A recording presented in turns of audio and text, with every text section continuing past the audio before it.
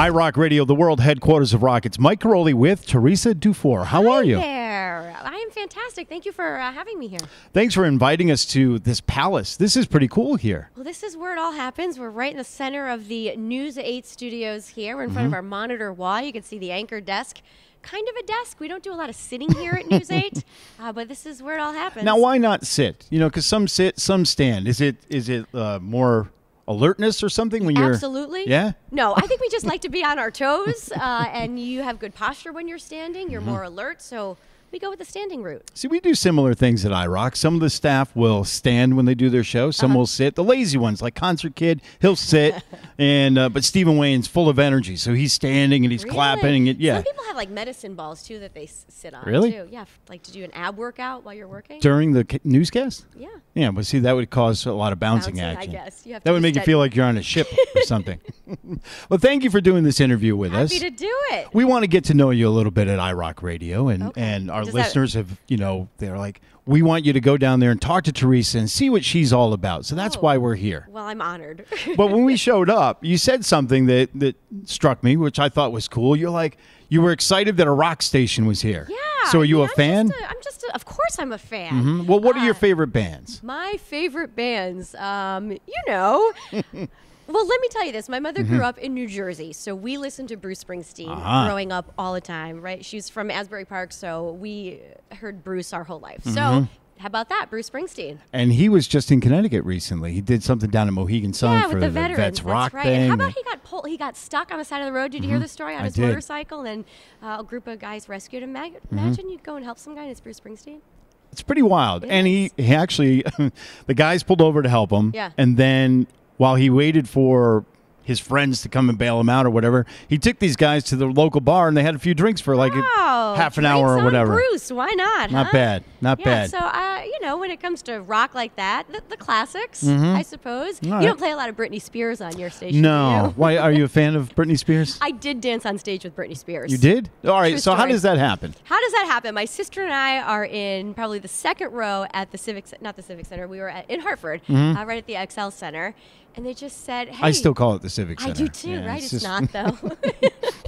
They're like, do you guys like Britney? We're like, obviously, we're here. Well, duh. And they're like, well, do you want to dance on stage with her? And we're like, absolutely. So I don't even remember what song it was. Something Let It Go. Not Let It Go, but it was a classic. And they just pulled us up on stage. We danced, but her abs airbrushed.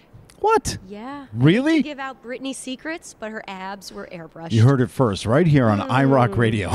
That's fun, yeah. So that I don't even know what to say to that. That's really kind of strange. Yeah.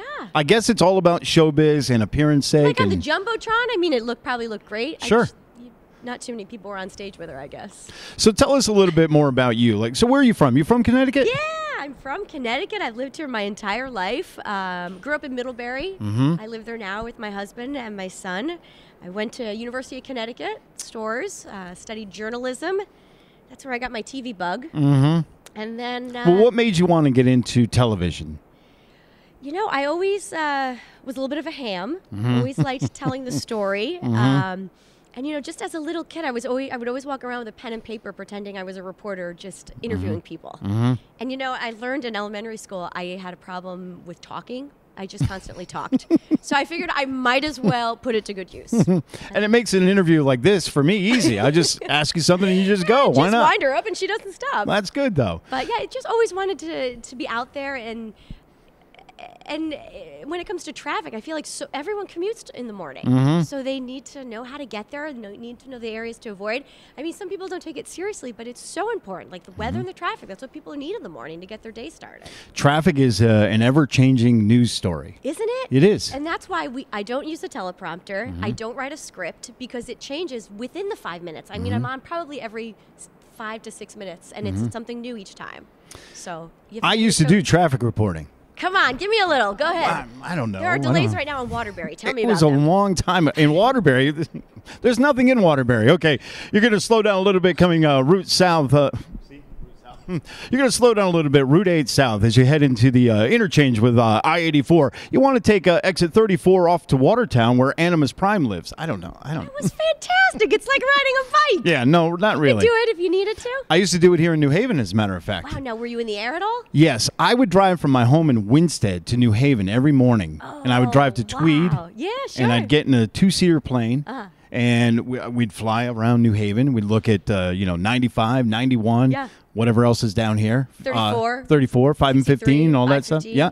And I'd report the traffics to area radio stations from the airplane, and I hated it. Wow. It's not, it was a long time ago. I'm impressed. I was Mike Lapatino's traffic reporter way back. Mike Lapatino is not always nice to me. Well, he needs to change that. He's supposed to be everybody's pal. Right now. Your old pal Lappy's not so accurate, not my huh? Old pal. Just kidding, Mike. We're buddies. We'll fix that. But yeah, so I did that many years ago. I did it just to kind of get started in broadcasting. I wanted to work at a rock station, so it worked out for me. You made your dream come true. I did. That's great. I always thought traffic was going to be a temporary thing for me also. I was kind of just filling in over at Channel 3, and someone said, hey, can you just do this for a week for us? And it turned out that I had a nice rapport with the weatherman that was over there. I mean, we're talking 11 years ago at this point, but it stuck. And I like it. What's your favorite part of the job, though? There are times that you don't have a lot of time to prepare the traffic, especially if you have 15 seconds and, there's an accident that just pops up. You got to get it out to the viewers and listeners quickly. So sometimes you're winging it, and I think that's the beauty behind it. I think that's the fun behind it. I don't always know what's going to come out of my mouth. I just hope it's coherent most of the time. But you have a radio background, correct? I do. That's where we started. I worked years ago, Metro Networks, Westwood One in Hartford, and I used to do news updates for a number of stations and even dabbled a little bit with traffic then.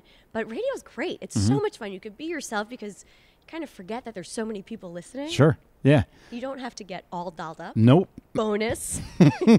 But I think being in radio prior to television helps your ad-lib skills and all that kind of stuff as well, don't you? Absolutely, because you have to be on your toes when you're doing radio, and you can't rely on a script always. And same thing with traffic. So it was a great background. So what I want to do next, I want to do a feature we call 60 Seconds With. I'm nervous. Yeah, are you? Should I be nervous? No, you're going to be great. Okay. We're going to take 60 seconds. I'm going to ask you as many questions as I can in that time. Okay. Answer them as quickly as possible. Got it. All random stuff, and we'll see what happens. All right. Very good. I'm in. More with Teresa Dufour on iRock Radio, the world headquarters of rock.